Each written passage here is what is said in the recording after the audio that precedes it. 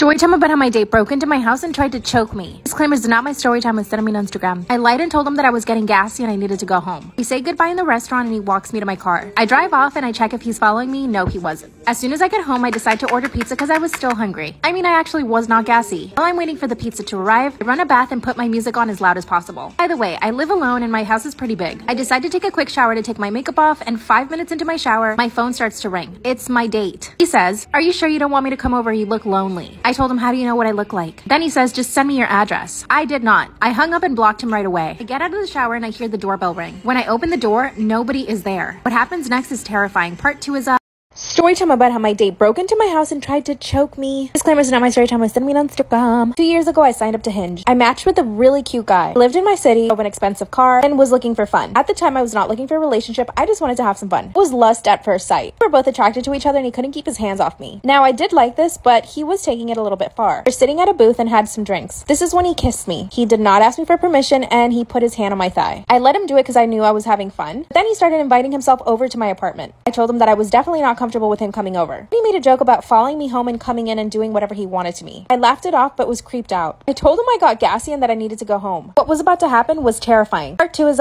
story time about how my date broke into my house and tried to choke me. I opened my front door and nobody is there. Remember, I thought it was the pizza guy.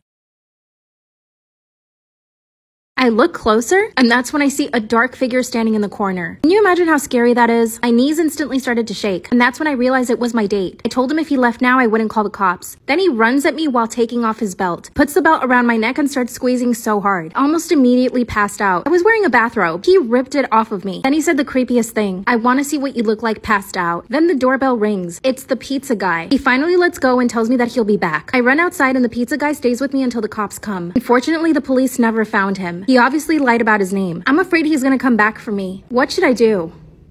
Am I the asshole for leaving a vacation that I planned for my girlfriend after her friends came along? My girlfriend Sarah, 29 male, and I, male 28, have been dating for 5 years. I wanted to go on a vacation with her to celebrate, so I planned the trip for several months. I decided on skiing, snowboarding, and other winter activities, and the activities seemed perfect. I was looking forward to it because I wanted to propose to her at the end of the trip, but 5 days before the trip, she dropped the ball that she invited 2 of her friends to meet her there. I was upset because I wanted to spend one-on-one time with Sarah for our anniversary. And it was clear it was just for us, but she still insisted they come.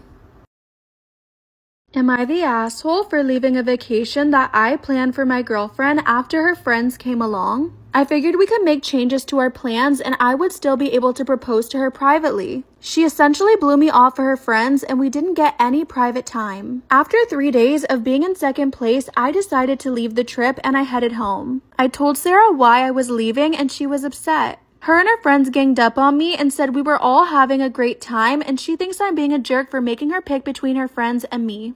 I've never had issues with her friends prior to the trip and I never made her pick between us. Now I'm at home and thinking about everything and Sarah said that I ruined the trip. My husband and I have 6 children and live in a 4-bedroom home. As you can imagine, space is tight. My husband and I have 1 room, the 2 eldest share, the middle 2 share, and the youngest 2 share. This question pertains to my eldest 18 female. She recently started university in September and moved to live in student accommodation there. So she kept her weekend job here and planned to travel in and stay here on Friday night and leave to go back to university on Sunday after work. She's looking for a job closer to her university but hasn't found one that pays as well as her current one. When she left, I told our second oldest 16 female that the room was now hers alone. We sold my eldest bed and wardrobe and drawers to make more space, and instructed my second eldest to leave 1 drawer free for the eldest to put her belongings when she returned for her weekends. When eldest returned on her first weekend back, she asked what happened to her bed and wardrobe, and I explained the above and that she doesn't live here anymore, so she doesn't need it at all. We provided her with a camp bed to sleep in the room with that she could fold up and store when she left. She was unhappy and went to bed. Later that night, I checked her Twitter and she had tweeted, "I feel like I don't have a home anymore," with a sad face. I was furious that she brought our family business into social media and woke her up to tell her so. We argued and I ultimately told her that if she doesn't feel like this is her home anymore, then she needs to leave and get out of my house. She did, and my husband was able to find out that she made the last train back to her university town that evening. The following Friday, she messaged me to say, very bluntly, "I'm sorry for tweeting about how I felt. I won't do it again." She has also either deleted her Twitter account or changed her account name and blocked me, so I can't verify if she'll stick to this. However, I told her that I forgave her and that she's welcome to return again. She's not returned home since that weekend. Throughout the entirety of the month, she didn't come home once and has been instead traveling to and from work both Saturday and Sunday instead of coming to our home. I messaged to ask her when break begins to find out when she was returning, and she said that her flatmate's parents have told her that she can spend the break with them. That's what she'll be doing. Was I really wrong in how I dealt with this? That I've pushed my daughter away? My husband thinks so, and so does my second eldest, but I believe that I handled it well. Perhaps I shouldn't have told her to leave, but does that warrant her abandoning her family? Am I in the wrong for telling my daughter to leave for embarrassing me on social media? My best friend, 31 male, and I, 27 male, have a tradition of taking a yearly weekend trip together that's phone free. We've been doing this for over a decade now. These weekend trips consist of us staying in a suite and exploring the city, not traversing the wilderness, so it's not like we're completely disconnected. Still, we like to keep one on hand for navigation and emergency purposes, and it would usually be friend's phone that we brought along. Fred and I left our trip 2 Fridays ago to make use of the long weekend. This was the first time I've gone on one of these trips since my wife and I moved in together, got engaged, or got married. However, we were dating for the last 2 years worth of trips, 2021 and 2022, and she seemed fine during that time. I would just tell her that I was going to be busy for the weekend and she'd leave me alone. I understand there are different expectations once you get married, but I didn't expect for the 180 in behavior. My wife all but demanded I take my phone as well in case she needed to get a hold of me, despite her having Friend's number. I let her know I had arrived, and immediately after, she was texting me and asking me how things were. Then again, asking me another question when I didn't respond to the first one. I eventually muted our text conversation because I was sick of the phone buzzing. She called me a few hours later and asked why I wasn't responding to her texts. I reiterated that this was supposed to be a no-phone weekend and kept the call short despite her trying to drag out the conversation. She called me once more after this. When I answered the phone and found out it wasn't an emergency, I simply turned my phone off. The calls then started coming in from my friend and he followed suit. We spent the rest of the weekend with our phones off until the drive back on Monday. I called my wife and informed her when we were 30 minutes away from my place and she was furious. She said that there ended up being an emergency. Her sister got into a car accident that won't affect her long term, but still resulted in broken bones, and that I had just ignored her the entire time when she needed me. I told her that I was very sorry about her sister, but it wasn't my fault she had essentially forced my hand into cutting off means of communication. She went to stay with a friend before I arrived home that night and has since came home, but she's still fuming. So, am I in the wrong for missing an actual emergency because I turned my phone off to avoid my wife's unnecessary contact attempts during my tech-free weekend?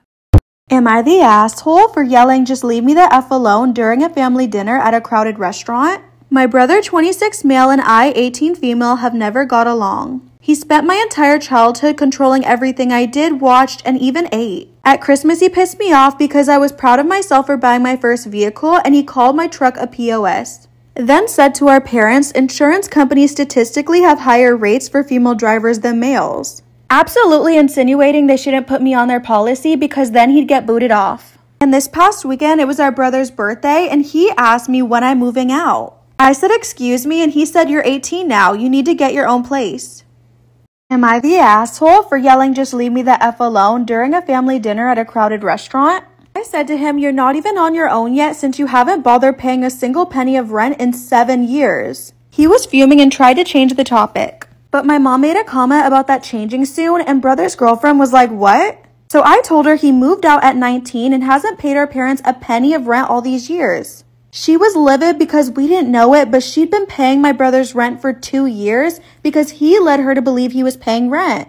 Wow. My brother then said that I should focus on my current job and forget about wasting time with college. He then made more comments and I told him to shut the F up. Am I wrong for refusing to buy my husband an expensive car even though I have the money? My husband, male 35, and I, female 30, have been married for the past 10 years and we have 5 amazing daughters together. Because of that, I dropped out of college and have been a stay-at-home mom for the past 10 years when we had our eldest daughter. My husband is a breadwinner and I take care of all the chores and childcare. While my husband earns quite a bit of money, which allows us to live comfortably, he is also obsessed with budgeting, thus I typically only have enough for household expenses. For the past 5 years, I have been working on a series of books. I've been writing everywhere I could. 5 minutes here, 5 minutes there, and while I sacrifice a lot of sleep, I have managed to finish my series, unbeknown to my husband. I kept it a secret because he always considered it a waste of time. It was tough, but I managed to get an agent and was incredibly lucky to get a deal and have my series published. I was ecstatic. And when they told me how big my advance would be, I almost fainted. It's much more than I expected for a first-time deal. It's in the higher 5 digits.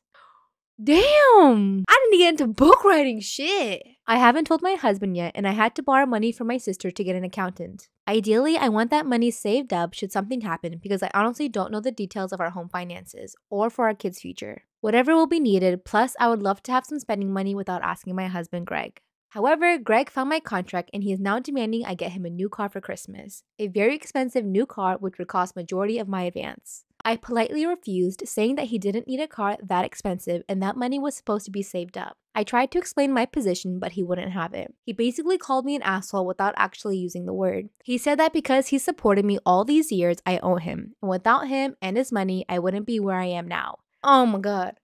Hello, she has been staying home raising your 5 kids. That shit is way, way harder than any job you can do from 9 to 5. Don't even, ew, the fact that he even says that says a lot about his character, and I really don't like that. It makes me, ugh, if he said that, ugh. He's told me that I either buy him a car or I have to start paying for household expenses half and half. Okay, does that mean he's going to take care of the kids and do all of the household chores and stuff half and half? That's how it works, right? Because now you're bringing in income, you have to cut the parent roles in half too. So he needs to be wiping asses on the kids, taking care of them, dropping off to school and such, right? If that's how it's going to work. It's not just paying the bills. The thing is, I would still be a stay-at-home mom. I don't know if my book will be a success. For all I know, this will be the only money I will ever get from my book deal because it'll flop.